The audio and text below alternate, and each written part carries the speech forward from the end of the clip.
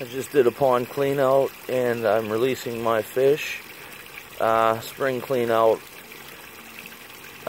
This is my Chinese banded high fin shark. I brought him in last year. He was approximately 4 inches, so he's growing well. He seems to do healthy over the winter here in Pittsburgh, and I'm gonna let him swim off for you.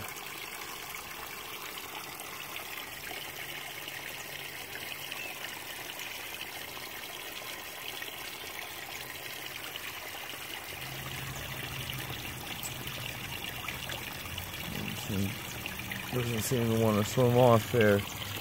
There he goes down to the bottom.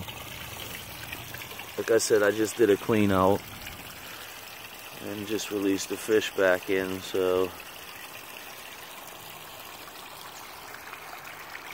still waiting on the water to clear up, the flocculent to do its job, beneficial bacteria to start working, and ready for the summer.